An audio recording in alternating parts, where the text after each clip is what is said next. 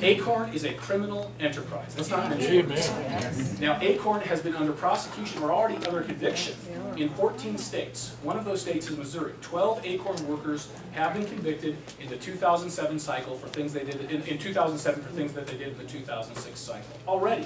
And of those 12, 4 were in Kansas City, Missouri. The others were in St. Louis.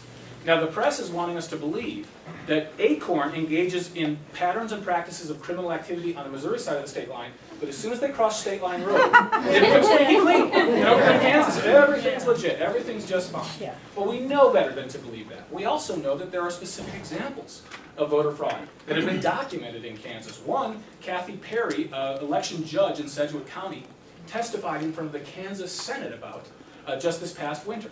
It was in January or February. She went on the record with written testimony and told what she observed in this one polling place in Sedgwick County down in Wichita. We're very concerned, of course, about what's going on in our country today, and that's why we're here. Chris, what is the likelihood of getting these things accomplished that you're speaking of here in regard to voter fraud? You talked about verified cases of people going from one state to another. Right. How do you close that loophole?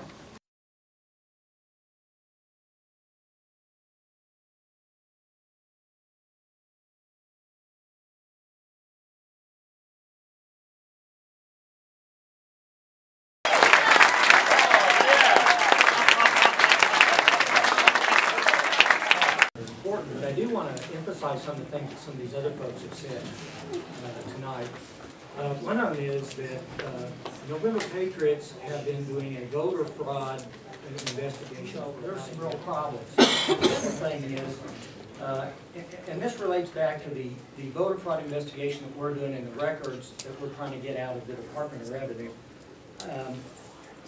on voter ID related legislation.